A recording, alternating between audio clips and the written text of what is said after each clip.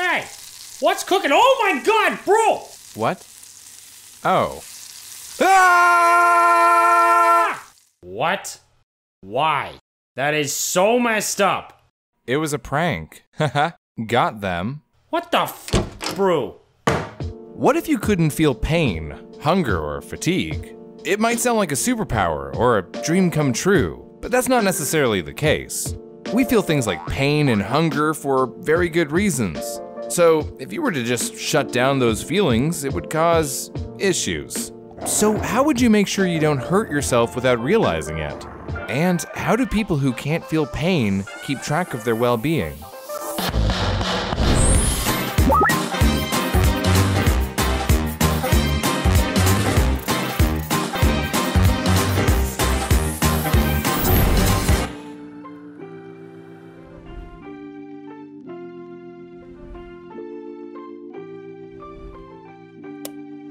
When most people get hit by a car, the result is less than pretty. But for one girl, it was no big deal, really.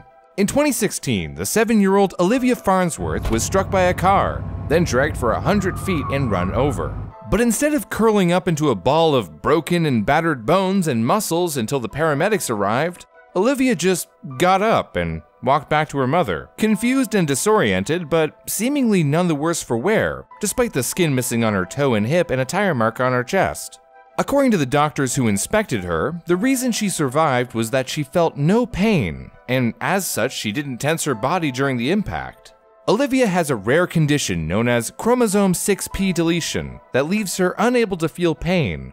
In the words of her mother, Nikki Trepek, doctors have called her the bionic girl. She's made of steel, she's got no sense of danger. And there are others with a similar lack of pain response, like Ashlyn Blocker.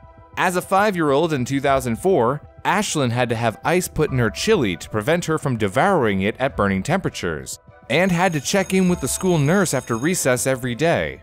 Unlike Olivia though, Ashlyn's pain-free ways come from a condition known as congenital insensitivity to pain with anhidrosis. But we're going to call it CIPA because, hoo boy, there's a difference between the two. Olivia doesn't feel hunger or the need for sleep, whereas Ashlyn does. Why is that? Well, to answer that, we have to dig into the particulars, so I hope you're ready for some science with Brew. Yay, science! To quote the National Library of Medicine, in the nucleus of each cell, the DNA molecule is packaged into thread-like structures called chromosomes. These threads weave together the tapestry of who we are, with DNA providing the genetic code, as it were, telling our cells how to function. Within a human, each cell contains 23 pairs of chromosomes. Chromosome 6p deletion is a condition where genetic material is deleted from the short arm of the 6th chromosome. Exact effects can vary depending on how much material is deleted.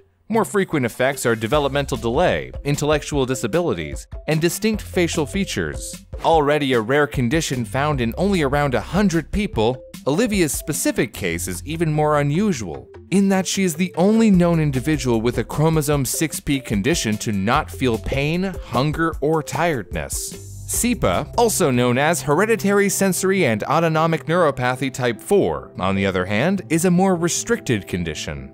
CIPA is caused by mutations in the NTRK1 gene, which is responsible for making proteins that ensure the survival of sensory neurons, nerve cells that transmit information about sensations like pain, temperature, and touch. The mutation causes it to create proteins that are unable to transmit signals, which in turn causes the neurons to self-destruct, and as a result leaves those with CIPA unable to feel pain. People with CIPA also lose the nerves leading to their sweat glands, which causes anhidrosis, a fancy word which here means the inability to sweat normally. Ultimately, the reason Olivia feels no hunger or fatigue is down to the fact that her condition has greater impacts across her body's functions as opposed to just affecting her nerves. Okay, sounds great. No pain, no hunger, no sleep.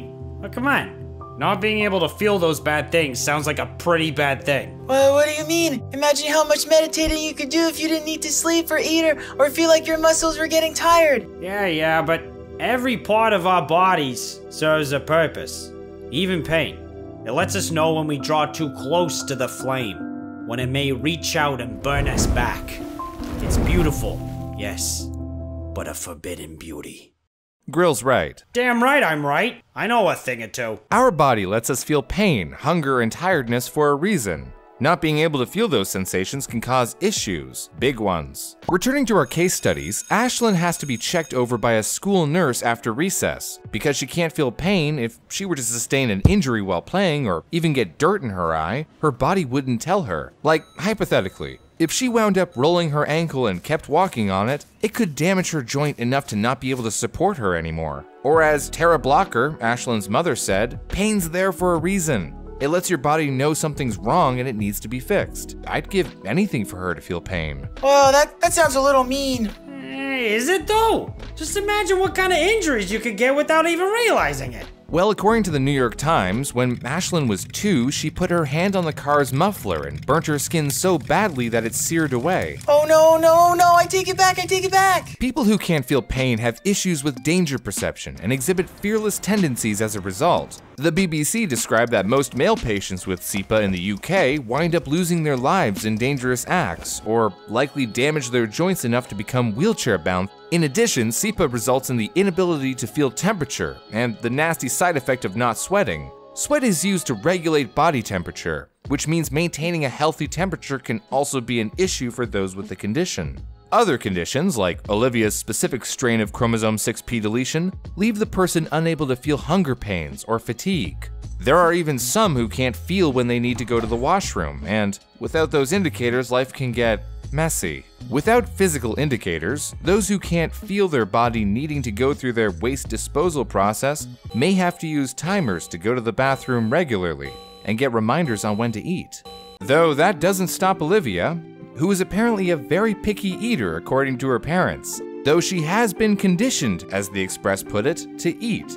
Finding food that she'll eat can be a problem. Plus, being unable to feel tired, she takes melatonin to help her get some rest. As annoying as it can be, our sense of pain is invaluable. It teaches us what's bad for us, and lets us know when we need things like food and sleep, both instrumental for the upkeep of our bodies. So as much as you might wish you couldn't feel pain, well, it would only really be helpful if you couldn't be harmed at all. So really, you could say that the whole thing is a real pain. Nice.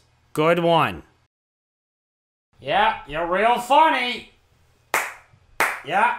Oh no, that was real good. Real funny there, bro.